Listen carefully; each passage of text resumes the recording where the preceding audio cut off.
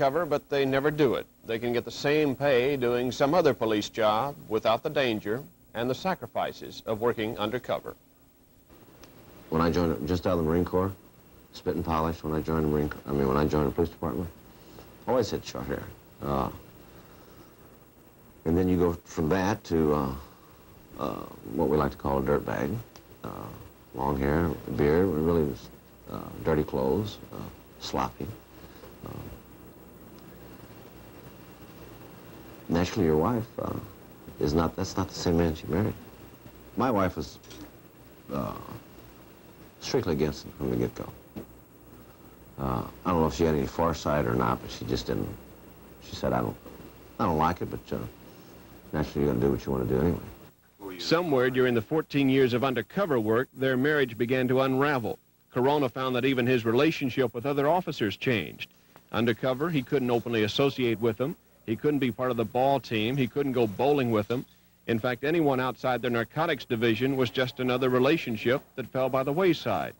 Even when he received special citations and awards, he couldn't share the pride and joy with other officers. It was a closed ceremony with little fanfare. All of this secrecy for his protection. But Corona says not all police officers understood his distance, much less his appearance. I think some police officers, not only in St. Louis, but police officers throughout the United States, don't like the image of the narcotics division, especially the undercovers. Truth is, some of them have almost slandered you and libeled you over the years, haven't they? Just flat said that you've got to be dirty. You couldn't have stayed under that long. And that you've been as bad as some of the people you've been arresting, they say. Well, some, sly remarks, I'm sure it goes through their mind. I try to look at it from their point of view.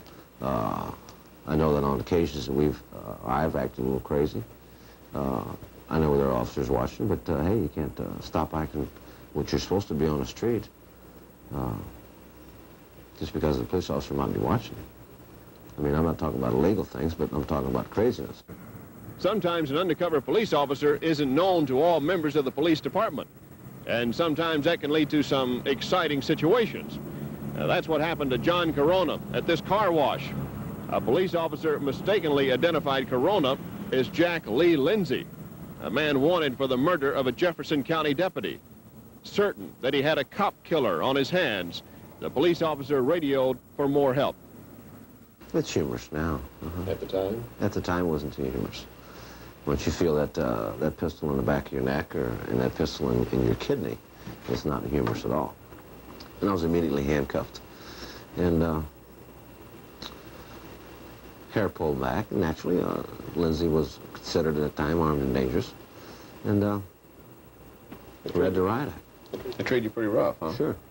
And rightfully so. They should take control of the scene if they have an arrest of a wanted felon. I couldn't understand why I was being arrested, first of all. But then I was told right up front, you're Jack Lindsay. And I said, no, I'm not. But being a police officer, I know that you don't want to say that much. That particular time was a bad time to start yelling. Tomorrow night, you'll see how Officer Corona helped stop a bank robbery. The would-be